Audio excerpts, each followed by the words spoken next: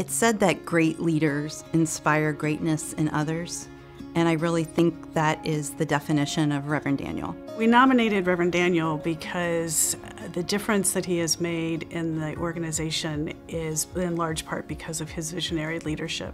Reverend Daniel is special as a leader because of his empathy. When you're alone in a room with him, you think there's no one else in his eyes that is important to him. He gives you his full attention. He empowers people, he supports them, challenges them at times, I think, and rightfully so, but he does it in a way which I think is nurturing and supportive. I think what Reverend Daniel has always done in my experience is he's really lived that theme in his management style. He's not afraid to take a look at the tough answers. He's not afraid to take a look at the hard questions. And that makes all the difference in an organization. Reverend Daniel also is very committed to helping us keep the eye on the ball.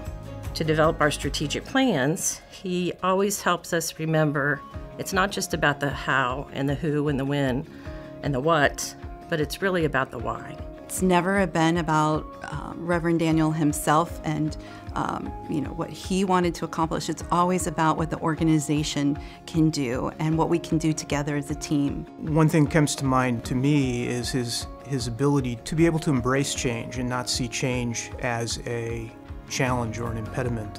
So when you mix those attributes of his passion, his empathy, his absolute authentic caring about human beings, it's hard to go wrong.